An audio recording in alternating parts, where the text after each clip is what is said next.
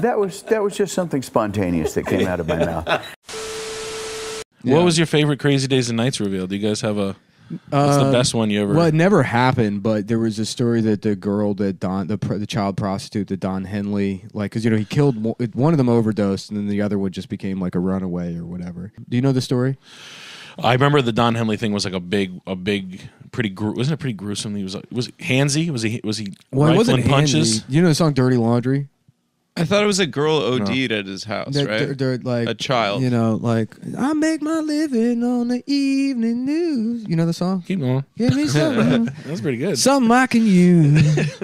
I don't know. People love it when you lose. They love dirty laundry. Oh, yeah, there you go. Yeah, yes, yeah. I do know it now. So, great song. Amazing song. And it's about him killing a 15-year-old girl.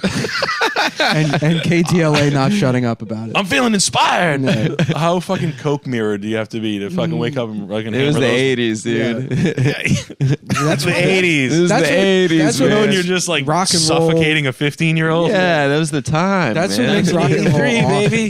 But here's the thing. That's one of the few songs that comes out of the late 70s that actually has any heart behind it. It's not just some like ironically detached bullshit. Things were either heady or meaningless. That's the only thing that like, Don Henley spoke from his heart when he was like, get off my back. Yeah, I murder kids. That's what makes... Leave me alone. You know, if you don't want to know how the sausage is made, stay the fuck out of the kitchen. How am I going to hammer out fucking hits like this when you guys are busting my balls over here? If I want to choke a high school freshman, let me. Yeah. I don't know if he was handsy, but the story is he got two prostitutes, a 15-year-old and a 16-year-old, just little streetwalkers, and he brought them up to his house in the hills, and then one of them overdosed. He had to call the police, and the police show up, but also his manager and like a bunch of cleanup crews basically.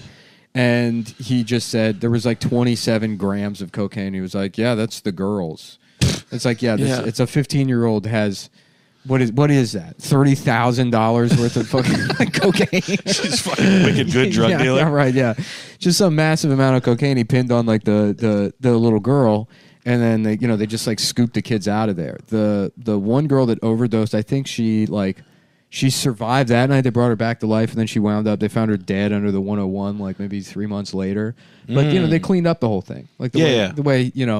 And there was a reporter at KTLA that wouldn't drop the story. She kept reporting on it, and it's like, why isn't he facing charges? Why isn't anything happening with this? He's fucking strutting around the Beverly Hills Hotel. Yeah. He's got a 10-year-old in a headlock.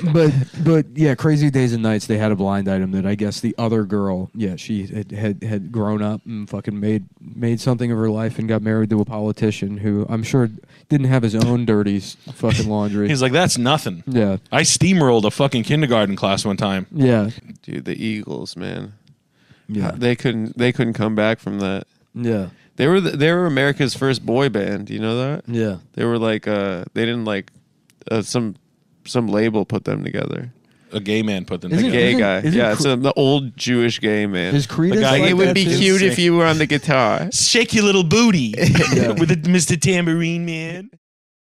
Go on a diet, you